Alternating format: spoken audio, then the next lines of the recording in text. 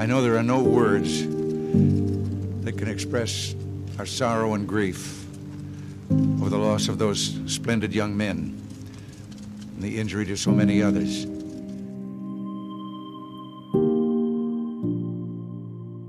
When I thought about speaking here today, I reflected on the events of October 23rd, 1983. And it didn't take me long to think what I wanted to say because that event had really such a profound impact on me. I was a young second lieutenant in 1983 before Donna and I had even our first son. We just finished our time at 29 Palms, and I was the 81's platoon commander with 3rd Battalion, 7th Marines. It was a month-long combined arms exercise, and I thought I knew everything. There wasn't any ongoing war, so from my little window of the world, if you did well at a CAX, that was everything there was to know, or at least that's what I thought. And though we heard from the Vietnam vets in our ranks that there was so much more to war, all we knew was running around the desert for training. The bombing in Beirut quickly disavowed me and everyone else of any such thought. We knew the 24th Marine Amphibious Unit was in Beirut conducting a peacekeeping mission, but most of us thought it was fairly routine work they were doing. We didn't know about the ongoing attacks the 24th Marine Amphibious Unit was dealing with on a near daily basis. Marines who were conducting a supposedly peaceful security patrol who were harassed and attacked in the streets by protesters. Those of us whose only experience was CAC didn't understand the complexities of interacting with a hostile population that we weren't at war with. The situation was so confusing, the Marines on the ground reported enemy firing in all directions from several different locations. Despite the chaos, Marines performed exceptionally. They only returned fire when they were authorized to do so, and they protected civilian populations, supported the Lebanese armed forces, and they stayed alert and ready to handle new situations. Throughout September and October 1983, the situation rapidly deteriorated. The Marines received a string of visitors to gain a first-hand account.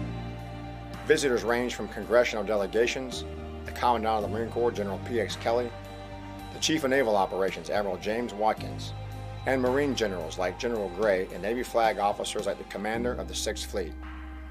All we saw was that it couldn't be that bad because all those senior leaders were visiting.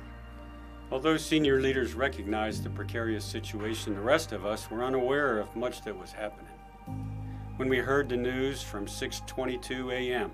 on Sunday the 23rd of October 1983, our illusion of an easy deployment came crashing down.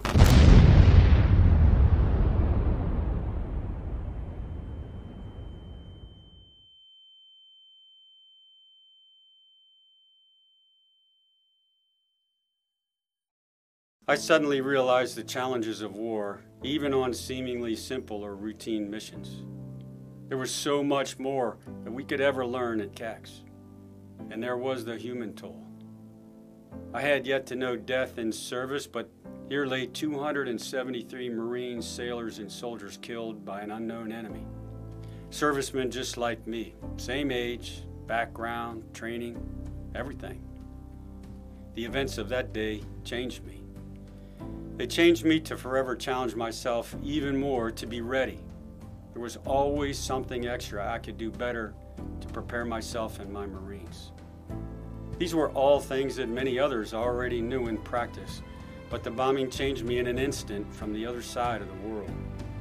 The impact of Beirut still shapes us today. Marines today remember the incredible acts of selflessness and sacrifice. Your Marine Corps and this community continue to pay homage and commemorate the lives lost, the families of the fallen, and the legacy left. We will never forget that their sacrifice was not in vain. Legacy matters. Every member who was present that day contributed to that legacy. We will always remember you and your families. And our Marines today carry on that legacy as they continue to train and deploy around the world to defend our nation and protect our freedoms just like they did in 1983. And we remain, Semper Fidelis, always faithful.